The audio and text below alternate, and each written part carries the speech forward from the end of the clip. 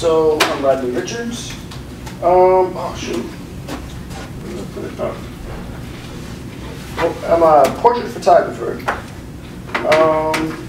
Here recently, like something that I've been working on, a series of motion portraits. So you can see things of that sort. Just kind of, I think I finally found my voice, so to speak, as far as in photography. So just kind of showing like everyday people doing what they love to do. Because I love to show off my work, so I just want to help show off other people's passions and things of that sort. So I'll pass that around. So how did I get here to be able to find my voice is kind of what my project, Feast of Famine, was all about. And it wasn't to find my voice, but I kind of wanted to shed light on things that I was seeing out in LA. Like I told you before, I used to be a bully, and I was bullying other bullies. And teachers really didn't understand that whole concept, and I would constantly get in trouble, and my mother didn't like that, so, but I've always been one in my mind to try to help others. I feel that is very important. I remember, being that I'm from the East Coast, I remember seeing LA, like in movies and in music videos, and of course, back when I was in middle school, or no, I'm sorry, elementary school, there was the East Coast, West Coast rivalry. So we couldn't throw the dub in school because we would get in trouble for that because it would start fights for some reason. But we were all from the East Coast, so it makes no sense at all. But yeah, things of that sort.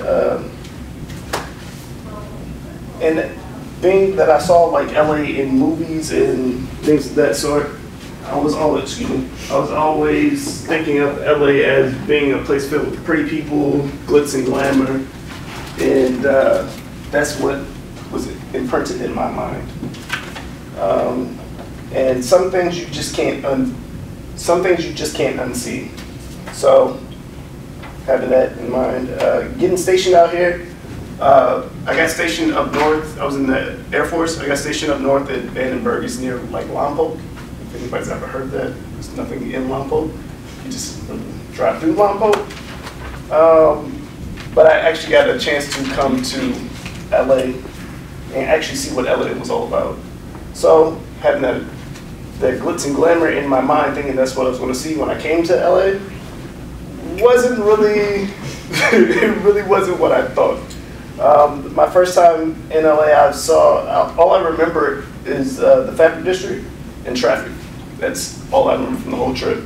And a lot of other things happened. That's the only thing that's really in my mind when it comes to LA. And sometimes, some things just can't be unseen. Oh, shoot. So, back to my time in the military, getting deployed to Afghanistan was one thing that really taught me to be appreciative of a lot of the small things, even though at times now I forget, but thinking back to that time, I was very,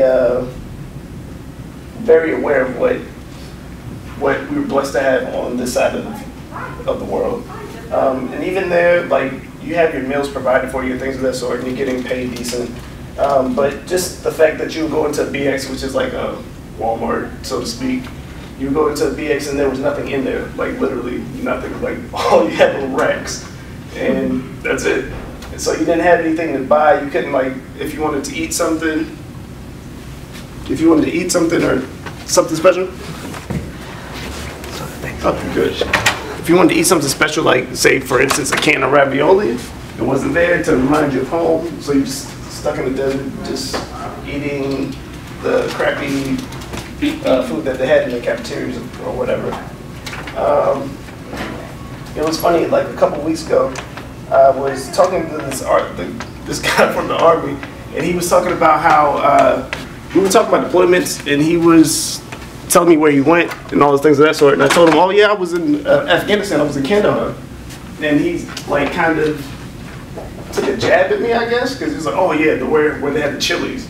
Like, oh, like I didn't deploy myself. Like, okay, that's cool. But I felt like he was trying to discredit where I was at. And I didn't really take offense to it, but it was just, though I wasn't outside the wire, still people died on base, which is one of the things that it's crazy because you would have like mortars come in and hit the ground or whatever, shrapnel goes everywhere. Some dude died, he was sleeping in his bed and he died like in his bed. Like that's just the type of thing that was going on over there. And there was also like suicide bombers that supposedly got on base and all those other crazy things. So that time frame really taught me to be very appreciative. And being, when you're deployed and you're like, oh man, I can't wait to go home. That's as soon as you get there, you're like, yo, I'm ready to go home. And you always want to leave on time. Nobody ever thinks about leaving early, but everybody wants to leave on time and not like 3 months later, a month later, whatever. But I actually got to see people that, I actually saw people that went home early. And they went home early because they were in a casket. And things of that sort, you're like, okay, it opens your mind to other things, that life is bigger than the material things that we're so focused on here. Yeah, I feel that here we live to buy, we live to consume, and seeing that over there, it really opened my mind. Like, there's more to life than just consuming. Some things you just can't unsee. Several years later, in another deployment, I actually got to go to, I don't know how to pronounce it correctly, but Kyrgyzstan, I believe.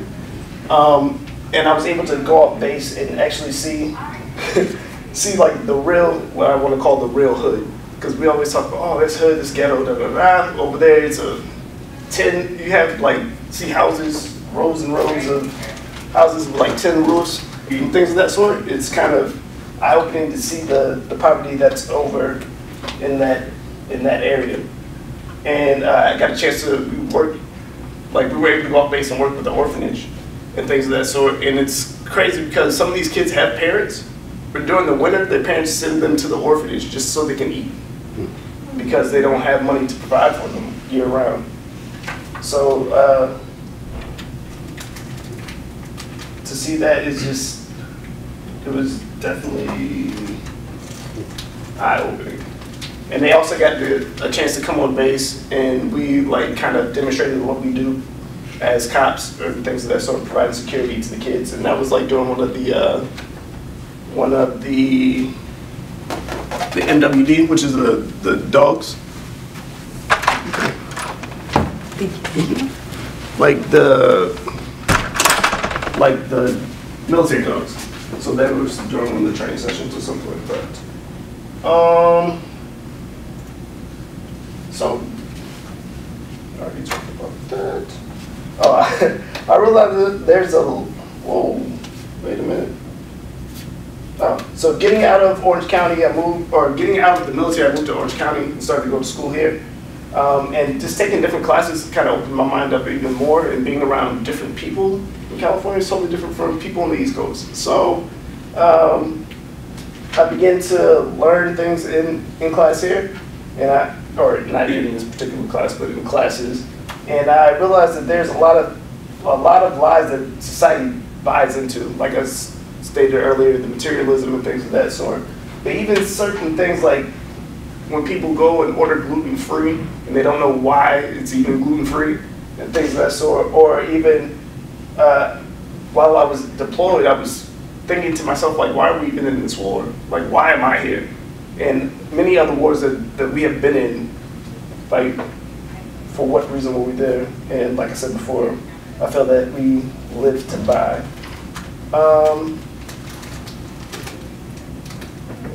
So I got to a point, like being here and taking pictures, I felt like I was stuck, and I was like really didn't know what to do. And for me, photography is my plan A, B, and C. So when I was stuck and didn't know what to do, I became very, very depressed. And I would come to school, smile, hey, how you doing, da da da. But I was just, it was bad. And I was trying to be someone that I wasn't. So I was trying to shoot fashion with one of my friends. He shoots fashion, and nothing to not fashion, but it's just not my deal. And I was one of the reasons why I was stuck. So I was struggling to find my voice. So I started to go out to LA and explore.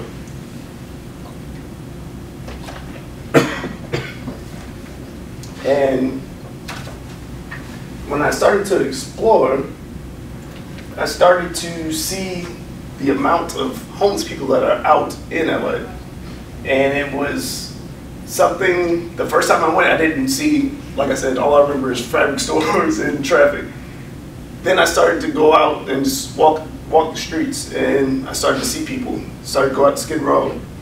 And Skid Row is crazy.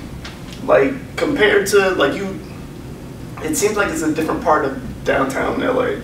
It seems kind of lawless. You have people like just walking in the middle of the streets, cars don't stop. Sometimes they just keep driving, cops are driving around and nobody seems to care. But it's still in downtown LA, which is crazy. So as I started to, I was kind of like a voyeur, I guess, that's the word. Just out, just taking random pictures of things that I saw. And like I said, some things you just can't unsee. Like my friend here. So I started to do research on homelessness and things of that sort. And I read a couple studies that suggested that it costs less to house the homeless than to leave them on the street. And not only to house them, but also to provide treatment for those that need treatment. So I wanted to help, but not in a way just like taking pictures like this and saying, oh, homelessness is bad, like the oh, poor guy on the side of the road type thing. I wanted to do something different, attempt to show something different. So I started to interact with people instead of just being a voyeur and taking pictures of them.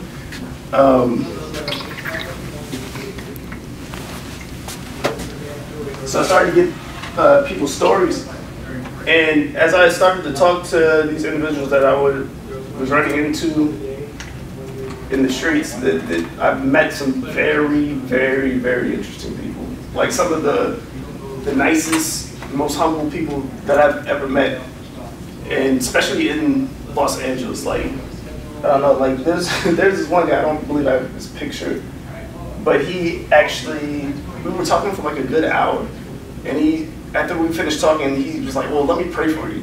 Like, in my mind, that would be something that I would do for him, but he was reaching out for me and asking me what I needed. And that's something that really, it really showed me a lot. It showed me his heart, and it's cool. But doing more research,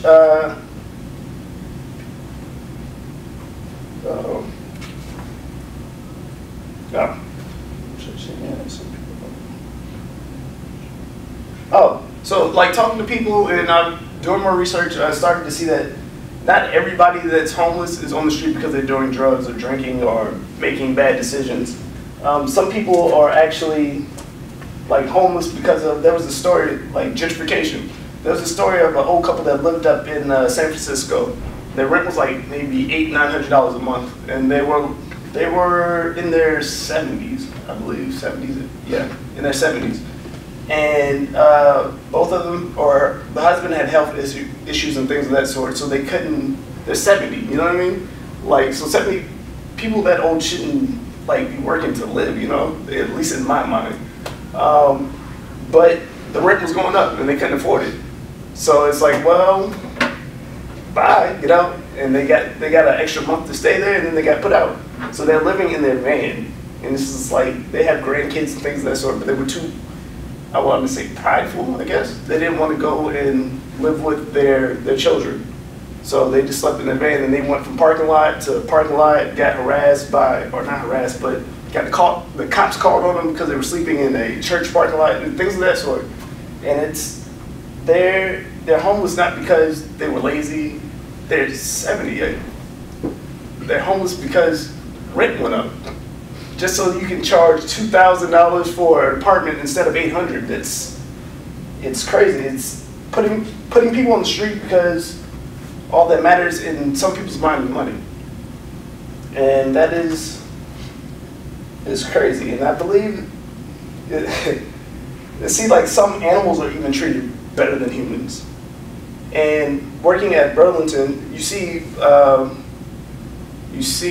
people come in with pets and strollers, and you're looking for the baby, and it's like a dog starts barking at you, like, what is going on? Like, but yet, when I'm out, one day I was out in LA, and we were walking back from this restaurant, and this guy was laying on the ground, and we struck up a conversation with him, started talking to him, and he was eating dog food, like out of a bowl of dog food he's eating for his dinner. And it's just, I don't get it. There's some things you just can't unsee. And seeing these things, like, I was going to continue to do this project, but I don't know, it's heavy. It's heavy to deal with it, and just me living it or being with them for a minute, for a moment. But this is their life, you know? This is every day, day in and day out. And it's crazy. And I feel like all I've been doing is just taking pictures. But I want the series to evoke change in someone, in something. That's what the project is all about. Some say, I met this one guy, he said that people that are on the street want to be on the street. They live there because they want to live there. Because he used to be homeless, and he worked his way out. But then, listening to his story, he has family and all those things of that sort. So it's like, you didn't do it by yourself, you know? But of course, to tell the story, to make himself look better, I guess. But I disagree with that thought, because I've read where, I believe in New York, people are intentionally trying to get AIDS so they can get off the street. I wouldn't get AIDS no, like, what, is there anything in your life that bad that you would want to get AIDS for? Anybody? You know what I mean? And this is how badly someone wants a home. And we take that for granted, for sure. In the news, the LA governor, or the city of LA was talking about how, I believe they were going to raise $2 billion, or have $2 billion in their budget to combat homelessness.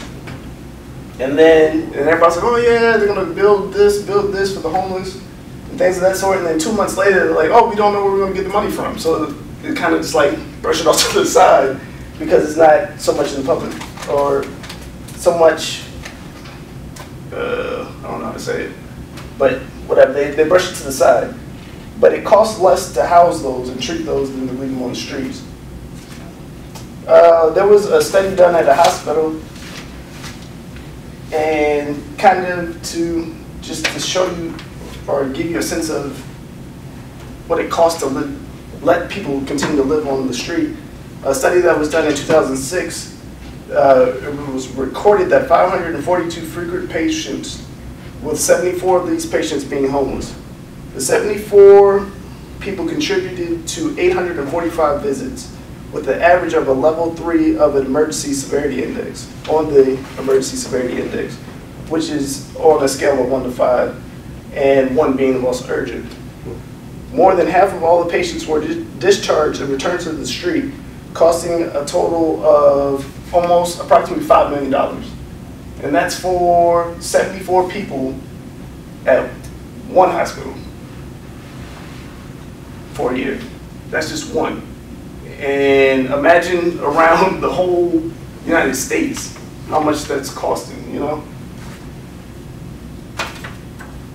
Also, you have to think about the criminalization of being homeless. Talking to some individuals, they talk about how police are ticketing them for sitting on the sidewalk or having their tents up and things of that sort. And obviously, if they don't have a home, they're not going to be able to pay it. So if you're getting ticketed, you're not paying your ticket, then you get warrants. Once you get warrants, then you get booked.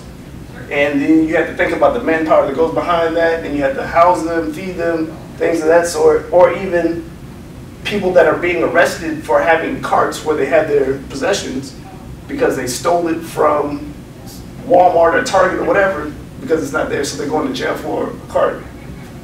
And that's more money that's being just wasted because we refused to help them. And I met this guy at when I went to Las Vegas to see my mom, and he wasn't like dirty. He wasn't like filthy or anything like that. He looked like he just got out of his car and sat on the side of the road or sat on the side of the strip. And we were just talking, and he was talking about how people want him to look like a bum. And he's like, I'm not a bum, you know. And it's like, it's true, he's not a bum. And even I don't feel right using the word homeless, because I feel that it's become like a term that we use to belittle somebody. Like if I was to show up here with like holes in my whatever, oh, you look homeless, da, da, da. I've even been told that I look homeless because of the beard. But I feel that word has, I don't know, to me, it feels like we're belittling people and forgetting that they are human beings before anything else. And just like the 50 people that died in Orlando, regardless of what your stance is in your beliefs, they were human beings. Just like these people are human beings. And I don't feel that they should, regardless of where they're at in their life, I don't feel like they should be just left on the streets helplessly. So that's what the whole project is about. And these human beings help me find my voice. So, awesome. I just wish I could do more.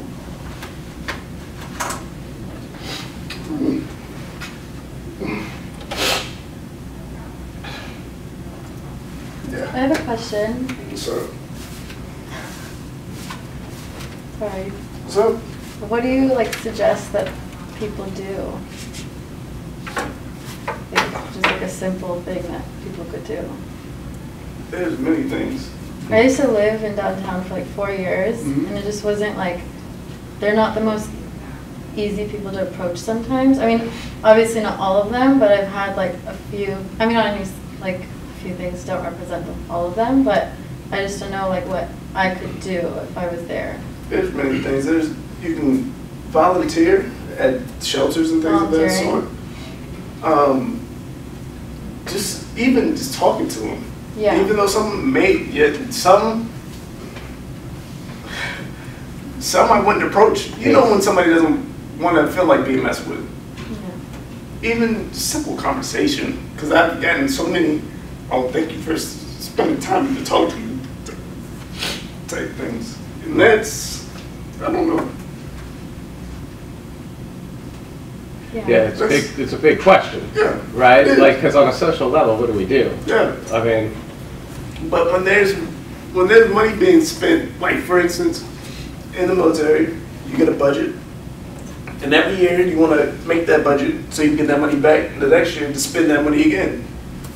Well, when you have units buying brand new chairs when you don't need brand new chairs, you have units buying a new computer when you don't need a new computer, and they're spending this money just so they can get the money the next year. This is money that's going to waste. There's money somewhere out there that we can take from something to give back to them. So it's sometimes, I don't want to say that it's our problem as a whole, not one individual's problem, but it's politics, man. It's politics, because there's been studies that they actually build houses for people, and they put them in there, and they were giving them treatment, and they were being funded, and it was showing that people were getting jobs, people were getting better, and they shut it down because of politics. Not because of the cause, but because of politics, because somebody said that this wasn't right, or, oh, well, we shouldn't be doing this, da da da da. For what? I don't know. It's, like you said, it's a big issue. But I just wanted to try to help in some kind of way. So, yeah. boom, thank you.